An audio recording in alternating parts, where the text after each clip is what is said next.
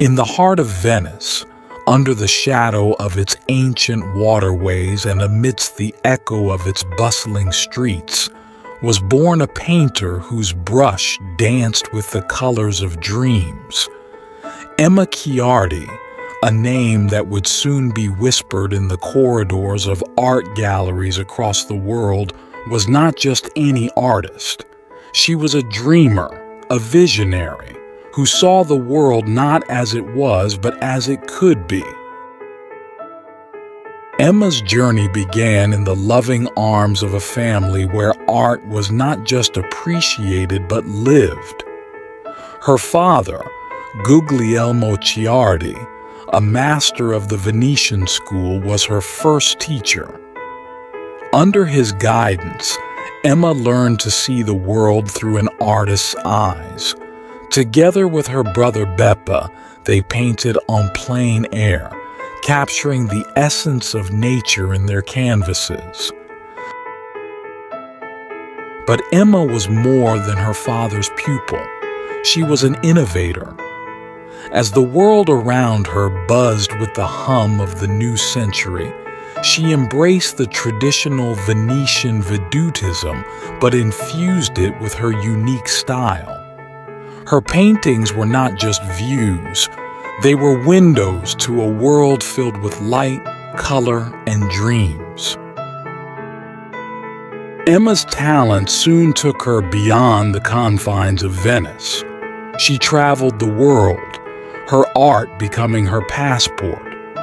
From London to Paris, New York to Buenos Aires, Emma's paintings found homes in the hearts of art lovers everywhere. Her exhibitions were not just shows, they were celebrations of life, color, and beauty. Despite living in an era when women were often sidelined, Emma Ciardi shone brightly.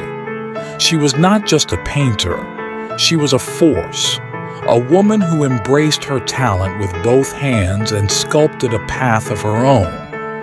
Her works, filled with the light and color of her beloved Venice, were a testament to her spirit.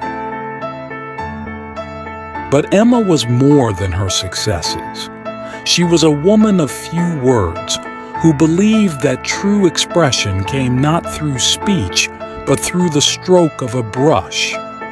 In her studio, amid the scent of oil paint and the soft rustle of canvas, Emma found her true voice.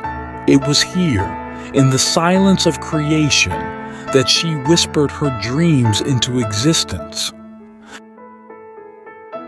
As the years passed, Emma sought solace in the countryside of Refrontolo. Here, among the whispering trees and the gentle flow of the streams, she found a new muse. Her later works, infused with the simple beauty of nature, were a reflection of her soul, a soul that had found peace in the brushstrokes of her own making. Emma Ciardi's legacy is not just in the paintings she left behind, but in the inspiration she continues to offer.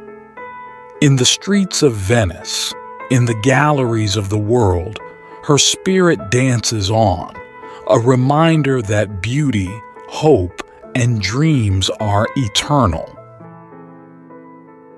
And so, under the soft glow of the Venetian sky, Emma Ciardi's story is a beacon. It is a tale of passion,